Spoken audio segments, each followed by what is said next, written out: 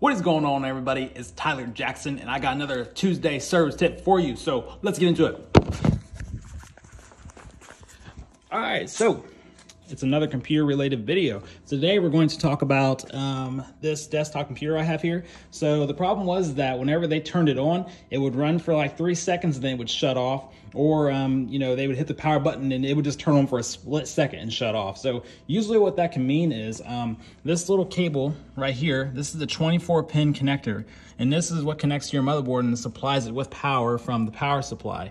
Now, if this cable is not plugged in all the way, it will make this computer trip out, which will also not make it power on.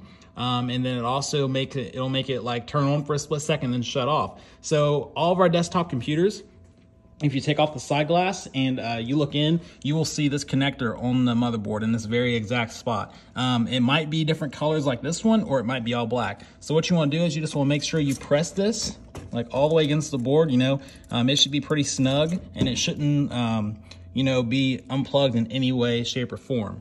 And then see if that fixes your problem. And if it still does it after that, don't hesitate to give me a call, and we'll see if we can't see if something else is causing it. But usually that's the biggest thing. And I mean, it's something that simple that keeps this desktop from working. So yeah, that's my tip for today. And hope you guys have a great freaking day.